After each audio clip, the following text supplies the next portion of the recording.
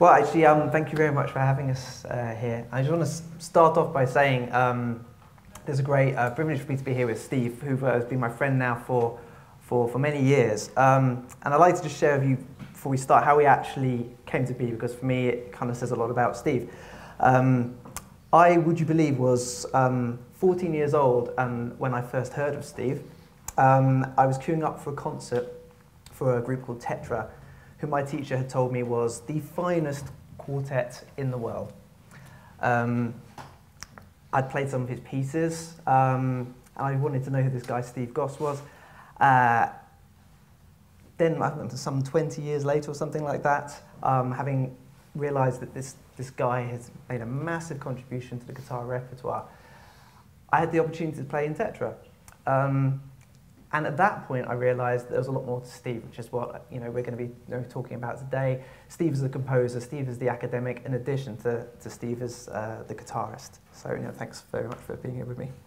Oh, it's a great pleasure. It's really good to be here. I actually came along 2 weeks ago just to see what this was all about, this sort of public interview malarkey.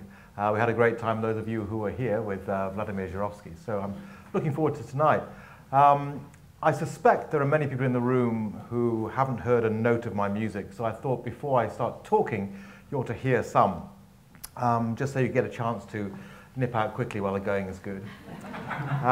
What I'm going to play for you is a short extract from my piano concerto. No guitar involved at all.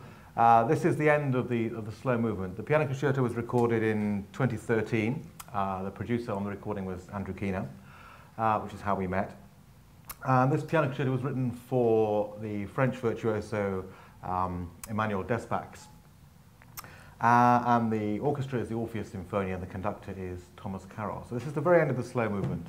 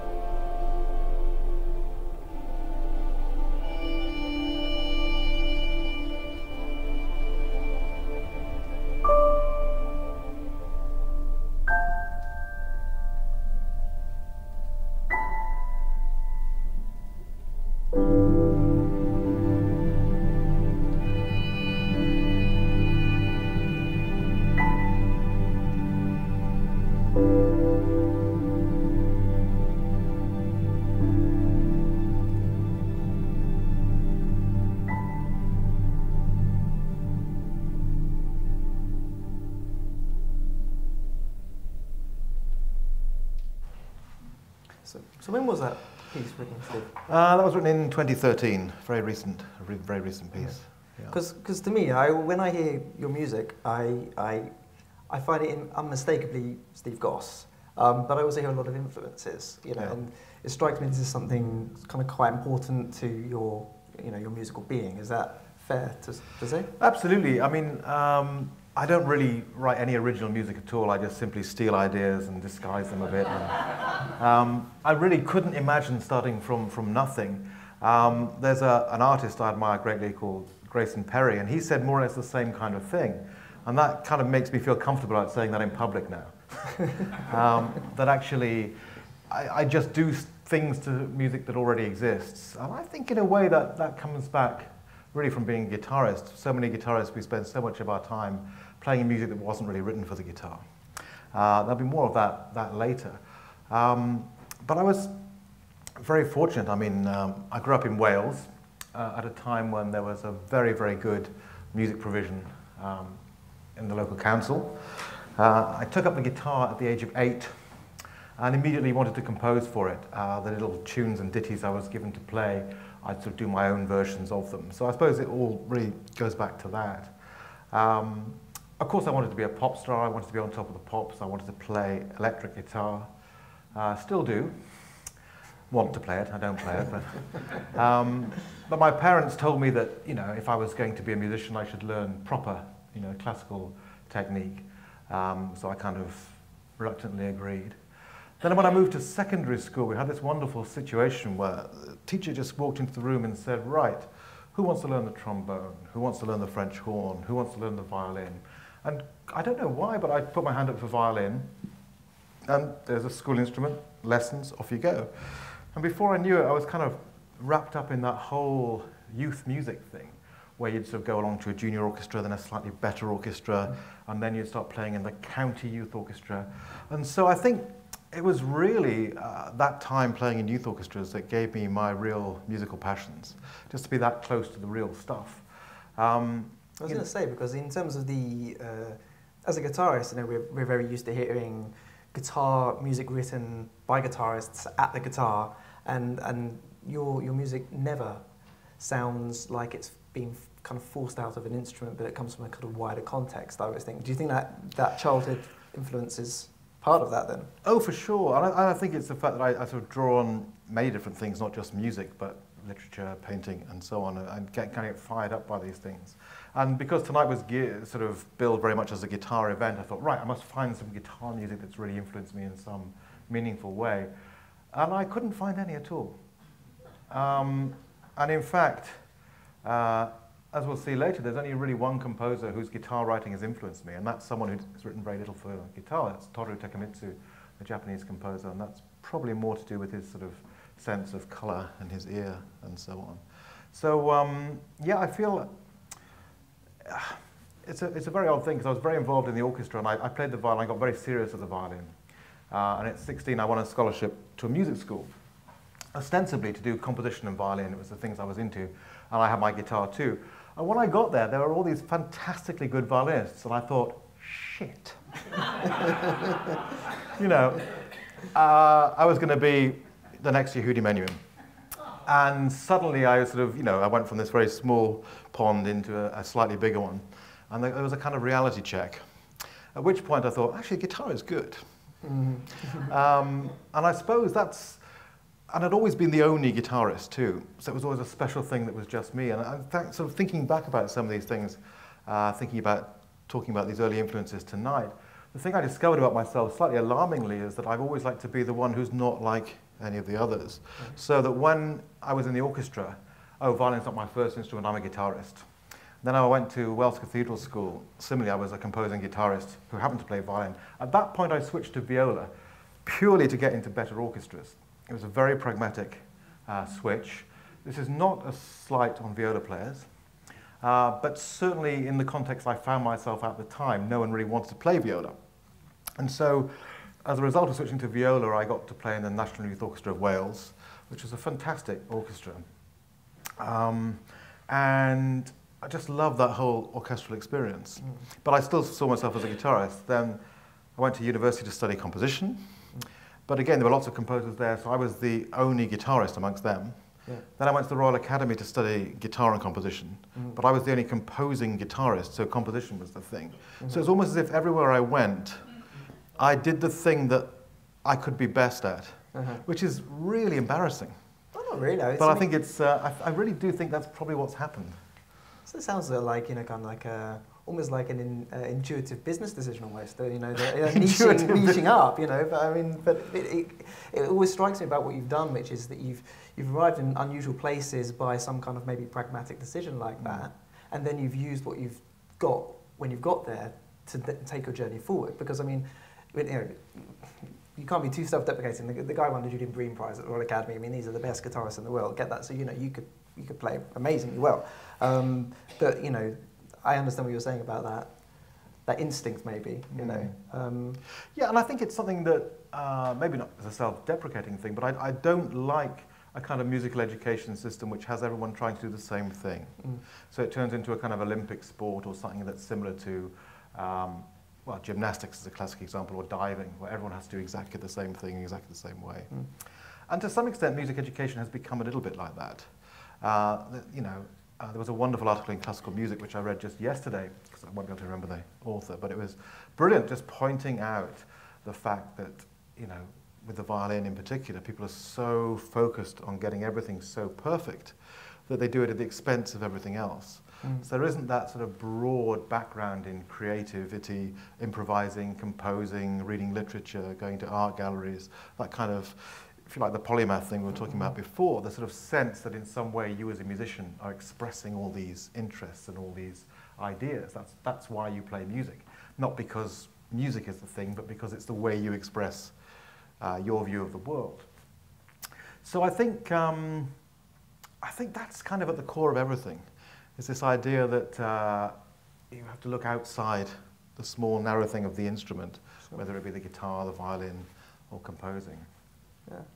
Well, it strikes me because one of the first things that I heard from you, Steve, in terms of the music you're doing, as I said, was Tetra, which is a guitar quartet, and Steve was responsible for a large amount of the music which Tetra plays in terms of arranging and composing as well.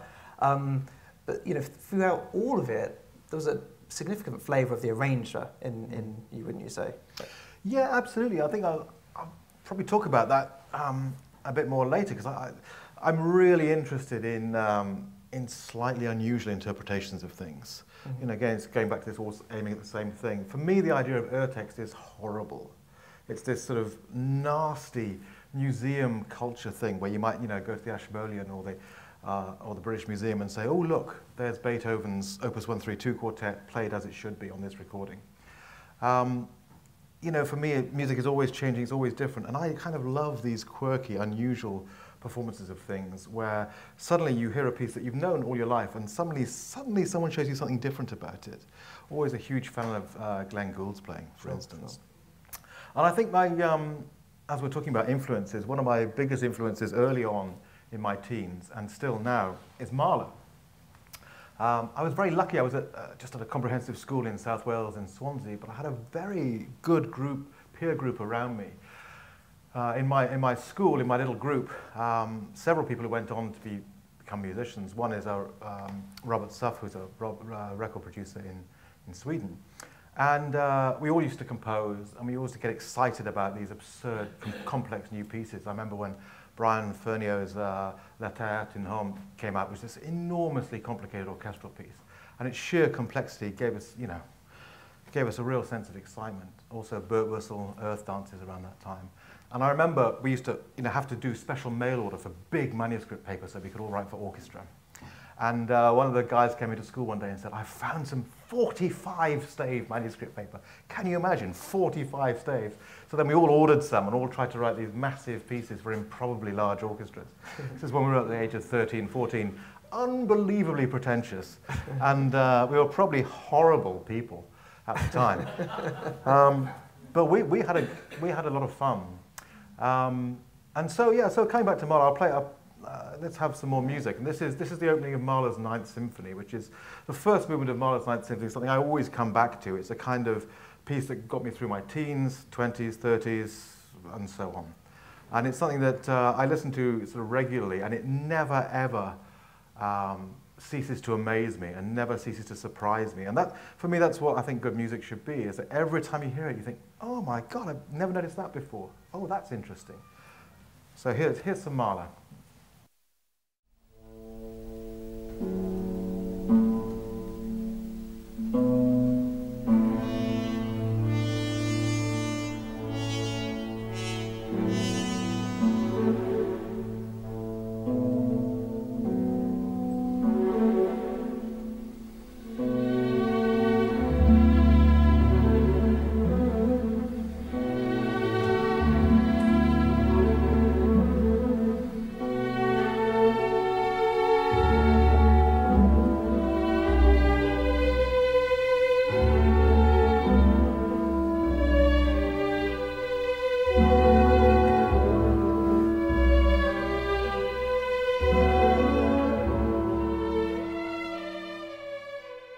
I'd love to listen to it all, but that movement alone is about 29 minutes. But you mean, you say about the way this, this influences you and the way you got excited about that music. I mean, what is it that specifically about Mahler that really engaged with you and made you? It's easy to come up with good reasons now because I've thought about it a lot. I don't know at the time. I just found it really magical. I think the reason it's had such a powerful influence is his tendency to include different styles and different kinds of music at a time when music was meant to be sort of pure and about itself and organic, whatever that means, and unified. And he came along and threw in brass band music, folk music, stuff that was really shouldn't be there in symphonies, apparently. And that kind of slightly naughty side to him I've always found fascinating. And the fact you can have music which is about the depths of despair and death one second and about something incredibly trivial the next. And that sort of juxtaposition of the two I always found absolutely fascinating. Do you see that kind of like a character thing? Do you think of yourself as a kind of a very sort of having a lot of broad areas that you like to engage with, and that's what you connect with him? Quite possibly, but I think it's that music should have, I mean, that's a very good point. I'll have to think about that. But I think, music is about character. I mean, that is the, number of times you go around teaching people and you say, okay, so what do you think the character is here? What's going on? If this was a play, what would this person be doing? Is this a male character, female character? Is it happy, sad? Is something going on? Is there an argument? So there's this kind of dramatic underpinning. So, yeah, contrast and character and juxtaposition I find very interesting. Okay. Because, of course, you arranged this for the quartet. Oh, not this, but you arranged... I've arranged Mahler for the quartet, yeah, absolutely played Mahler. I mean, if you play the guitar, you've got all these composers missing. And you arranged Beethoven. This is the Mahler. I had an email about that the other day from Ben Verdery, saying he'd listened to the Beethoven. Saying he was horrified? No, he wants it. He thought it was brilliant. So just for the record, it's the response I get the most about the arrangements I've personally done is people are horrified that I did that. So this is the Beethoven Piano Sonata, Opus 101. Which is a beautiful, fantastic piece. But there are things that you'll hear in the guitar version that you won't hear in the piano version. Yeah, too many. But I think, one of the great things about the whole guitar culture is one of arrangement. And I think that's also where a lot of this comes from. It's just, I love the idea that there's no kind of real separation between transcription, arrangement, composition, improvisation. These are all sort of things on the same spectrum. So the interpretation really is something that's creative. You're not just simply trying to do what the composer wants, because composers don't really know what they want. And they're often kind of surprised and excited by what people do. So I suppose that's why I've always been drawn to really interesting performers. Perhaps we should hear just a little bit of Mikhail Pletnev, who is a favorite pianist of mine. Who plays in quite an idiosyncratic way, and not a way that the sort of purists would like, the people into historically informed performance practice. I'm not being rude about it, or anything like that, and I have a great admiration for it, but I just love it when someone like Pletnev takes a Scarlatti sonata and makes it sound like Schumann. I actually had the great privilege of working with Pletnev. I wrote a concerto for his Russian National Orchestra a couple of years ago. And it was just extraordinary just to meet him and to shake his hand. And all I could think was, oh my God, it's Putney. I had to sort of pretend to be professional and be on the sort of same level, but sort of working with a childhood hero was quite something. But it's this kind of playing, both him and Glenn Gould and other pianists, that really captured my imagination. So we'll hear a little bit now of Pletnev playing some Scarlatti, K25 Sonata, F sharp minor.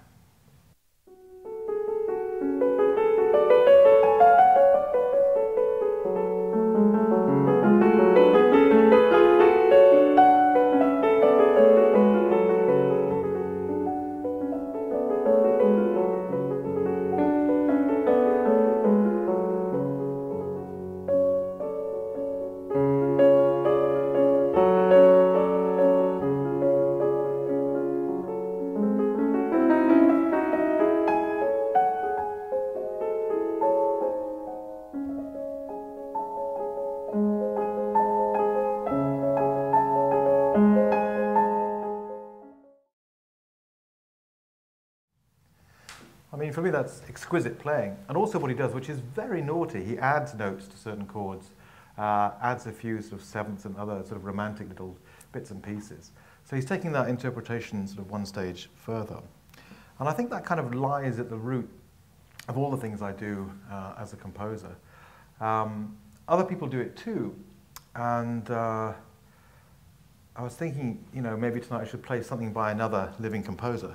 Because I suddenly realized that nearly all my sort of influences, all the things I wanted to play, were by people who were dead, basically. There's a lot to play and a lot of great composers that I admire enormously. But I chose to play you a little bit of Thomas Adès just because it kind of fitted into what I was talking about tonight. This idea of taking an original piece and doing something to it that transforms it totally. Adès is a wonderful composer, really great mind, very imaginative, fantastic orchestrator. Funnily enough, it's his early works, which from the 1990s. I mean, he was born in 1971 or two. But his work in the 90s, where he would take something else and just change it totally. And there's a piece I want to just play the beginning of called Darkness Visible. And I first heard it in a concert and I had no idea what it was. It was just there, the title was there a long time ago. And it was played, oh, what a beautiful piece, it's fantastic. And at the end, you sort of hear this Dowland coming through to the fore. I thought, oh, there's a Dowland song in there. Perhaps, you know, perhaps it's got some connection with the rest of the piece. And then I looked at the score and looked at the piece and realized that actually it was just the Dowland, all the pitches from the Dowland. And what he'd done was just simply change the octaves of things, change the dynamics of things, move things around so that all the pitches and rhythms were Dowland, everything else was Adès. And so it got to the point where it was totally exploded or distorted. And that's an idea I stole. So maybe let's just hear a little bit of this, because this is it's startling. It's just the Dowland.